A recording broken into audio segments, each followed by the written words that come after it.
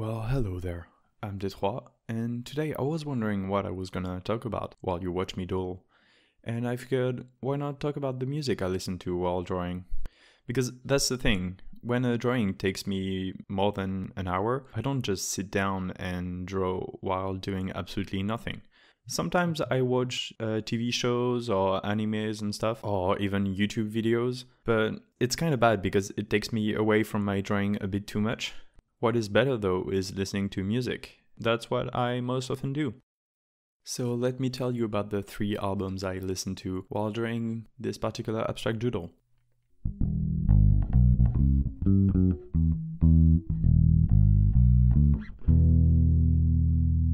The first of the 3 albums I listened to was the album Aqualung by the band Jethro Tull. It's not a band that is very well known, I found out, because every time I talk about it with friends or people in general, I find that they have no idea what it is. So basically it's a progressive rock band, but in fact I think it's kind of difficult to put a label on the genre because it has elements of hard rock, psychedelic rock, also a bit of folk, because some of the songs are acoustic, like with a lot of acoustic guitar. And I think what makes it really special for me is because of Jan Anderson. He's the singer and also the flutist.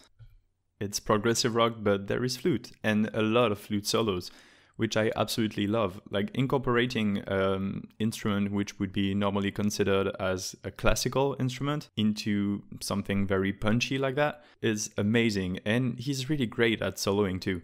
So it alternates sometimes between guitar solos, like with a heavy distortion and stuff, and the most beautiful flute, also in a very punchy way, and I really like that.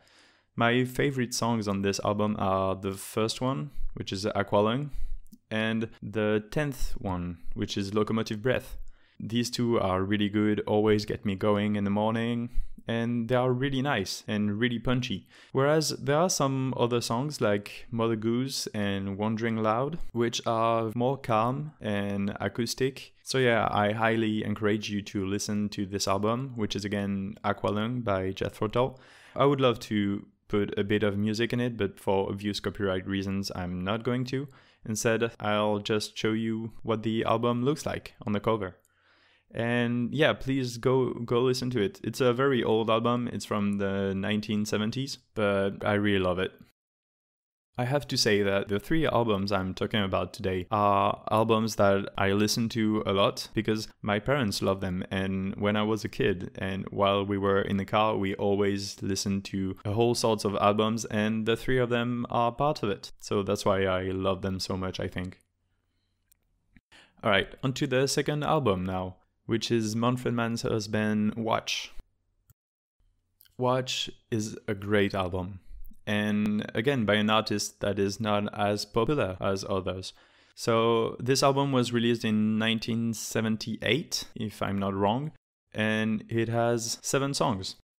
The first one is one of my all-time favorite songs. It's Circles, and it's really nice. And if you don't know Manfred Mann, I heavily recommend you every single one of his albums, from Manfred Mann and Manfred Mann's Husband. I'm not gonna say much about Manfred Mann because you have to discover it for yourself, I guess. The only thing is I really love synthesizers, keys, and it's full of them. Manfred Mann is a great keys player, and his music features heavily keys solos, and it's just the most amazing thing ever. So again, here's the album, go listen to it. I'm really sorry I can't put the sound on for you, but please trust me, it's really good. Now onto the third and last album of what I listened to while making this doodle you're seeing. It's Supertramp's Crime of the Century. Now this one is a more popular album. Supertramp is really well known across the world, and this album, which is one of my favorites by Supertramp, was released in 1974, and it has 8 songs, and from start to finish it's a masterpiece. The first song, School, is really nice and really well known, but my favorite I think might be the second one, Bloody Well Right. It starts with the best keys solo. It's a lot of solos, and keys solos are really a thing that I love. I also really like the song Dreamer, and it's one of the most popular songs from this album, I think. And to finish it off, Crime of the Century, the song eponymous to the album, which is really beautiful and keeps you going. And again, you can appreciate a really good saxophone solo from Supertramp. So yeah, it's a great album overall. I have to say honorable mention to Hide in Your Shell, because it's a song that as a kid I absolutely hated, and now the more I listen to it, the more I really like it. So good for you, Hide in Your Shell. Really good. So yeah, that was it. The 3 albums I listened to while doodling.